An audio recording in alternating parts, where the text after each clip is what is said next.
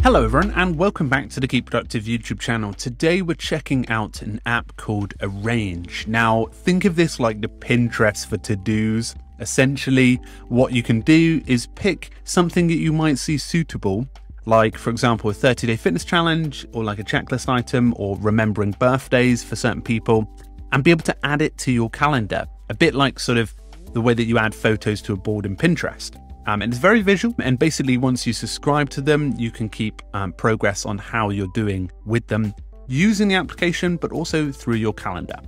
So this is currently in beta, and I'll talk through a few of the sort of technical stuff that you might need to know near the end of this video just before you sign up. But at the same time, I thought I'd overview it while it's in beta, sort of the concept and general premise of this application.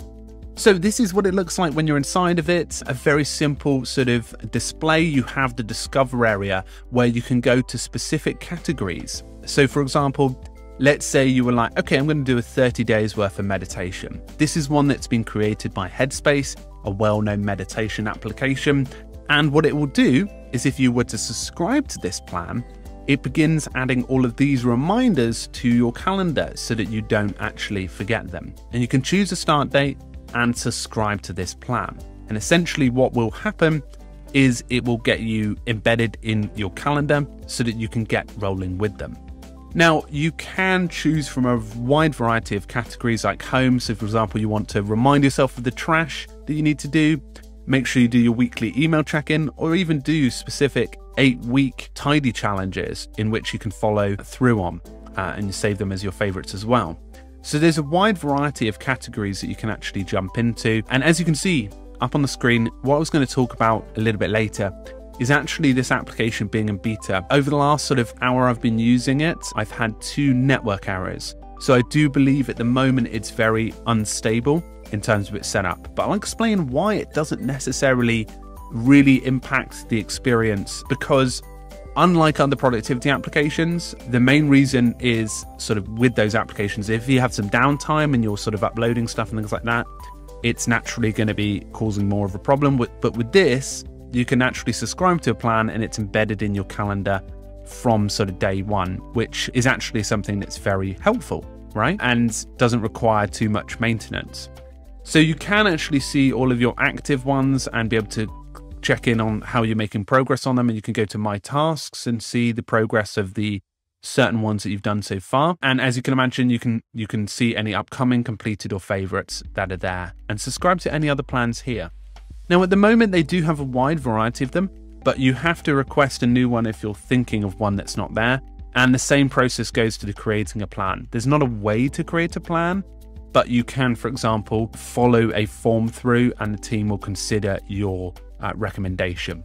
However, there are a few that are coming soon to give you an idea of what the plan is. And as you can see, this pregnancy tracker is built off of the Bump, which is sort of like the BuzzFeed for pregnancy experiences and things like that. But they have a few of these sort of epic gardening, for example, and you can follow specific plans like planting the springtime bulbs, adding the winter mulch and things like that. And you can follow through and go on those plans. Now, who is this best suited for? I'd probably say this is more for those who are people that want to be able to get these concepts into their calendar and be able to just crack on from there, and are less sort of complex in the way that they set up their productivity systems. Again, this sort of solves more of a mainstream issue in productivity where if you want to start doing something, your calendar is probably one of the best places to start from that. And some of these might be able to help you to get started and keep more accountable to the goals. Now, again, I just want to state that this is in beta, and this is something that I did have no problem setting up before and subscribing to a few plans, but I would probably, in my opinion, steer clear of this until it's fully launched as a concept. Maybe it's worth checking it out, creating an account, but then waiting until it's in a more stable condition. Although, again, as I said, it's not necessarily a primary issue to have it always working, but at the same time, it causes a few issues if you're trying to get things set up and some of your plans going. They do have this feed here, which I quite like, and you can skip ahead to future months on sort of routine stuff that you've planned in, and you can access all of your plans here.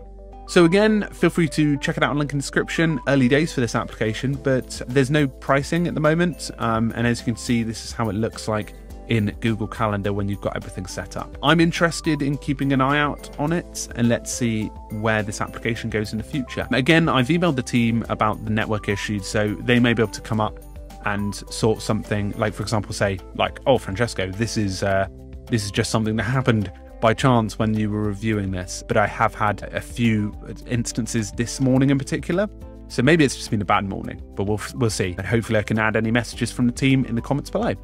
But hopefully it helped you understand this application a bit more. Very cool concept in my opinion, and very great for those who are much more sort of need some accountability and sort of need a bit of assistance when getting started.